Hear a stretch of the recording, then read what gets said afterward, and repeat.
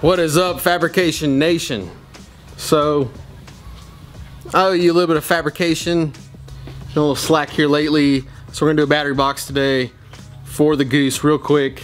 I'm gonna kind of show you how I envision these things in my mind, and I always like to try to lay it out in all one complete piece and then bend it up. Sometimes that don't work out, but that's the idea. So just to give you kind of an idea of what I'm about to do, what you're about to see. It is hot as balls in the shop, so I may actually do some of the work outside. Alright, so this is my current battery setup right now. Nothing stupid fancy, it just works. And the idea is that down here it's got these little bolts that come up with nuts on top, on the front and the back. And so the idea is that the battery box itself will come down and bend out, and then these little nuts will hold it in place. Once the floor goes back in here, the floor just kind of ties right up to this bottom box piece, and there's actually an opening that goes around this, so the bottom of it is open. It's where all the wires will go through. And so all I really need to know is what the size of the top is going to be. So it's like 12 1/4. And 12 1/4 by 7. So, well, actually I'll probably make it wider than that. So it'll be like, let's see, 12 1/4 by probably 9. And then the only other thing I need to know is how tall it is. So based on that, I needed about 9 inches. So 9 inches. And really with just those 3 measurements, 12 1/4 by, what I say, 8, 9 tall, with just those 3 measurements, I should be able to create the box on the aluminum, just draw it out, cut it, bend it up, and it should fit. That's the idea, at least. So let's do this before it gets dark.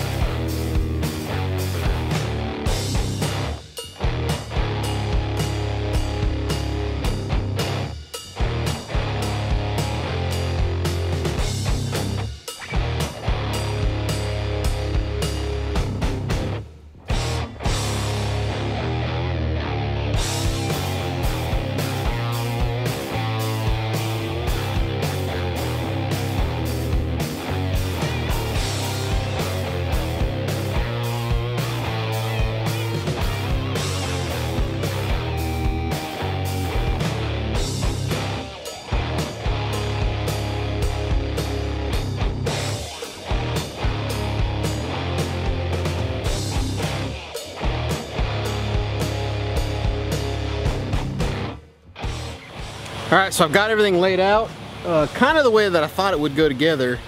So these would be the sides, side, this is the top, this would be the front, this would be the back, and these little 1-inch pieces would be the flanges. I'll show it to you again just in case you can't see it. So the idea was that this was going to be the top. I basically bend it here, this is going to be a side, that's going to be a side. This is going to be the back, this would be the front, and then these little pieces would be the flanges that the actual bolts go through. But as happens a lot when you're trying to fabricate something from scratch, you got to really think through it, because you only want to cut and try to bend once. You don't want to waste material, you don't want to waste time. So as I got to looking at this, I was kind of wondering whether my brake, this thing would fit in the brake when I go to bend it, and it won't. So I can still do it, I can still make the box, I'm just going to change up the design slightly. Basically, instead of having the sides attached to it on either side, I'm just gonna have to make some flanges that come off maybe this far, maybe an inch, go down 45 in, and then this will come out, little flange goes down, 45's in. I'll do that on all 3 of these panels, and then I'll just cut the sides separately. I can bend those flanges and I can bend these pieces in there, and then I'll just attach the flanges at the end. I hope that makes sense. If it doesn't make sense now, it will in just a minute. The only thing that sucks is I kind of got to redo what I've already done. So I'd just rather do that than it not work. So it's kind of the price you pay to have cool.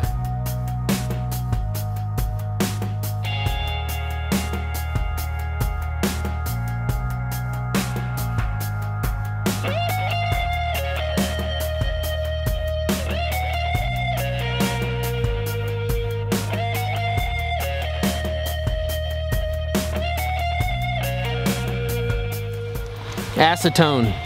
It's the original magic eraser.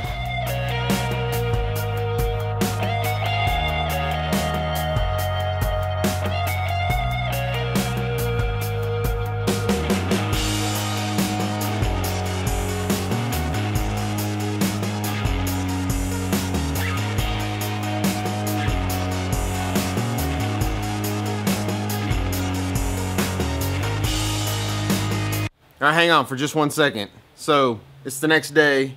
Last night I was thinking about all this footage that you're about to watch and realized that a lot of these tools you may have questions about. So I have like Friday videos on all of these tools.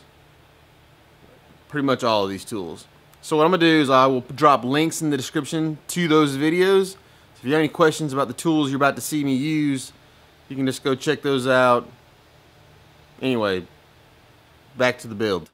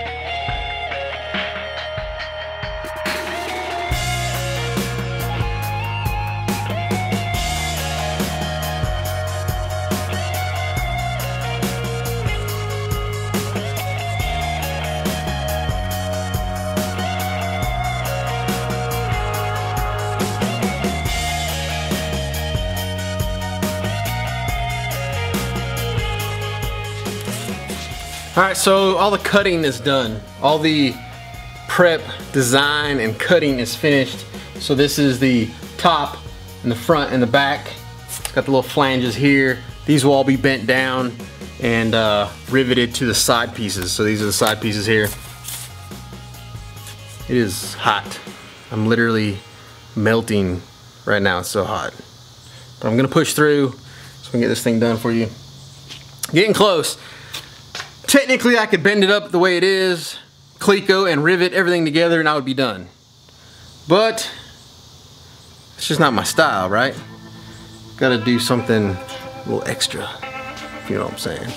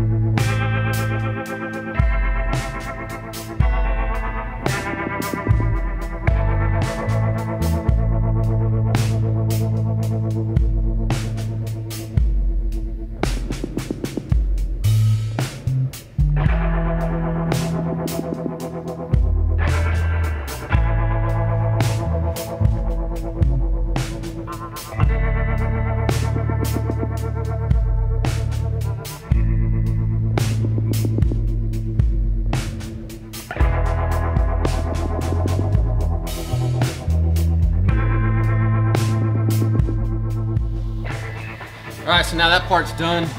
Got my little design in there. Now it's just time to bend this thing up on the brake and put everything together.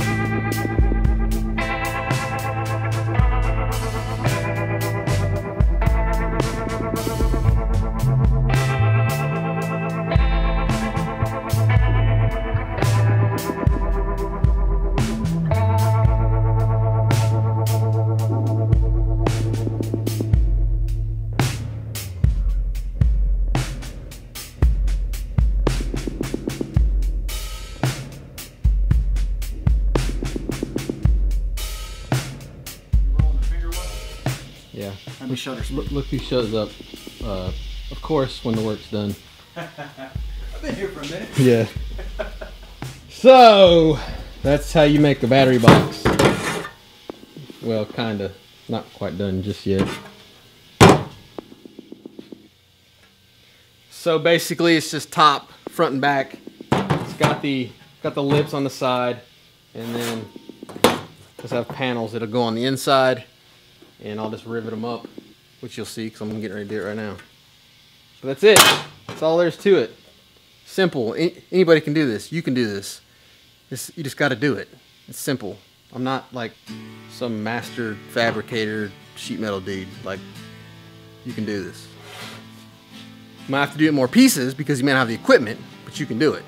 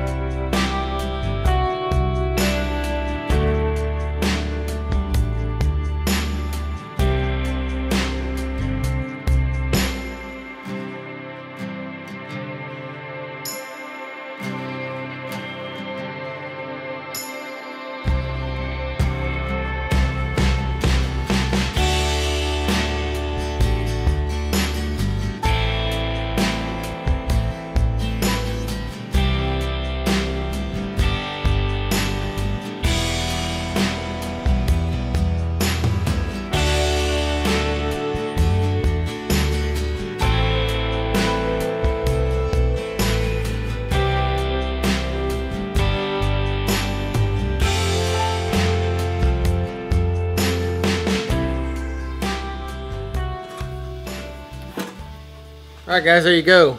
Custom battery box. I think it'll fit the character of the goose. Simple, wasn't that hard. Like I said, you can do this. You may not be able to do it in all one piece, but you can do this kind of stuff. You just gotta try. So anyway, that's it for today. Hope you enjoyed it. As always, thank you for joining me. Go do work, son.